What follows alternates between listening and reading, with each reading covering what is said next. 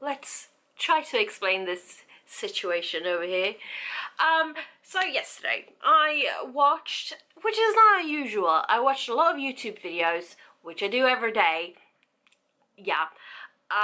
One of which was about NetGalley, how to use it, what it is, how to use it, blah blah blah, which I have done before. It's not a new thing, and I've watched other like NetGalley vlogs and stuff, like read up the ratio and whatnot. Rylan, I'm looking at you. I'm joking. And I've not like thought, oh, I need to go on NetGalley and see what's up. For some reason, I went on NetGalley. Now, I've had a NetGalley account for a couple of years. I just don't ever use it because, well, I prefer physical books, okay? On the occasion, I will read a digital thingy, but I prefer the physical copy book. So what did I do on NetGalley? Well, I may have requested a lot of things. So yeah, now my review ratio is at 13%.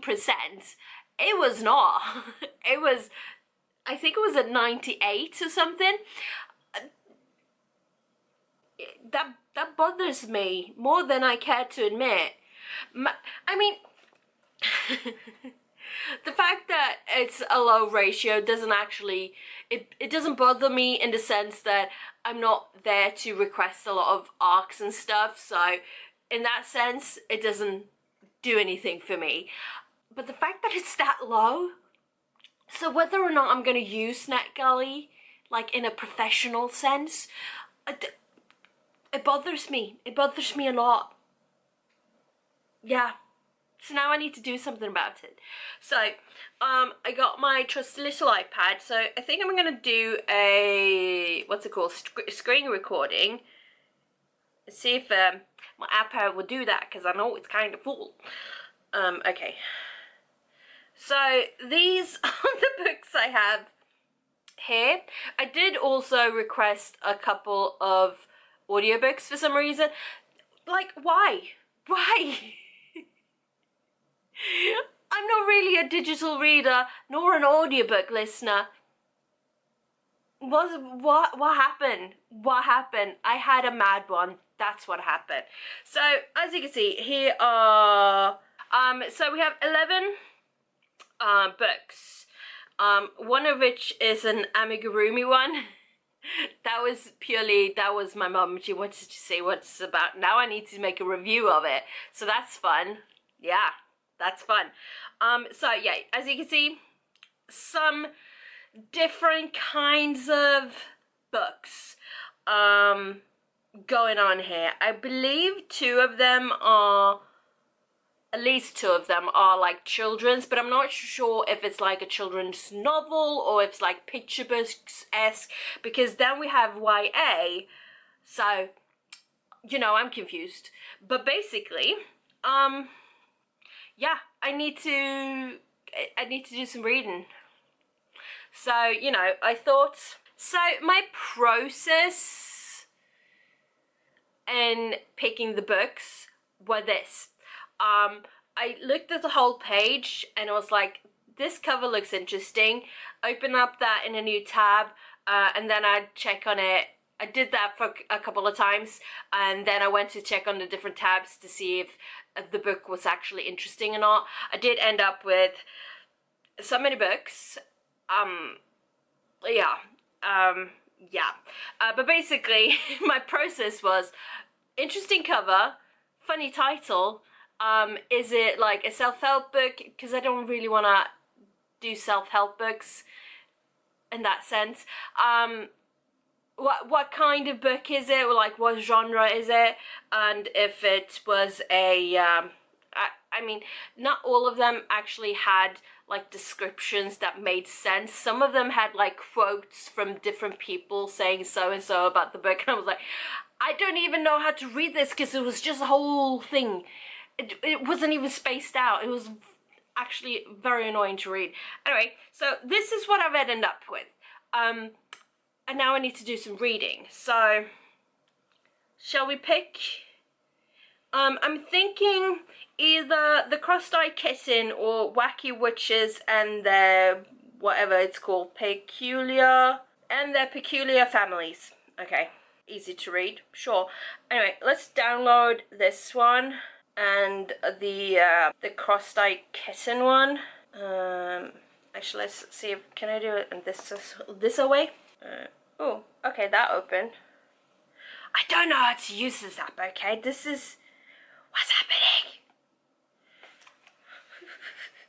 I'm so confused. NetGalley shelf. Okay, my books. Okay. So I'll start with those two and I'll check back once I figure out like how to do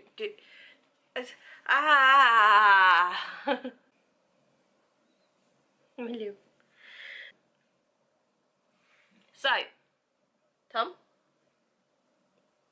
He's not helpful. Okay, so first one, The Cross-Eyed Kitten by Judith Ackerman. Adorable. It's just very short. It's this girl's birthday. She wants a kitten. They go to the adoption place and she picks a kitten who just happens to be cross-eyed. The only thing I have to like, the only thing that bothered me a bit was, well, the graphics in it, they're amazing, very talented illustrator, but the faces were so real in some places, it creeped me out. I'm special that way. Super short children's book, definitely. The second one, Wacky Witches and Their Peculiar Familiars, by April Suddendorf. Basically, this was just very much the picture book kind of, but a bit like a book about all the farm animals or something like that. It was like every page had a different person and a pet. So that was quite fun. Also, the whole thing rhymed. I was not expecting that, but that was quite funny. Adorable, both of them. I don't really know what else to say about it because there's not a lot to say. One was like 45 pages, the other was 25 pages, something like that. So both very short. Yeah, that's it. I think I'm gonna do some more reading. Shall we see what else we had? How do I do this? Okay, let's do the, you know what? Let's do it like this. Let's get a, what's the spinning wheel called? Random generator. Wheel of names. Sure. Let's shuffle them a bit. Ooh. Shuffle. Stop zooming in. I'm not zooming in. Okay. Are you ready? Are we ready?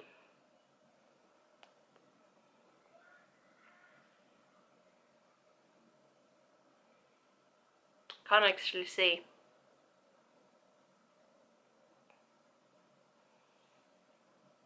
I'm apparently reading Lenny Among Ghosts. Right, we are reading Lenny Among Ghosts. If I can actually thingy it. Download it. Why? It's only 142 pages. Wow, okay. This is going well. See you in a bit. Hello. So I just finished, what was it called? Lenny Among Ghosts by Frank Maria Reifenberg. It's illustrated by Thilo Krapp, I don't know, and translated by Rachel Reynolds. So it's originally in German. Wow. Anyway, so the book is about Lenny. Lenny is just this normal little kid who is kind of sent off to boarding school by his parents. We kind of start where he's like left. He's on his way to boarding school. And it just so happens that the boarding school is not a normal one, it's full of ghosts. It's a school for ghosts, and Lenny is the only non-dead person there. And it kind of just takes off from there. It was honestly so funny and adorable. I mean, there's some bits and pieces that it's like, it's so unbelievable, but this could only work in a children's story. And yeah.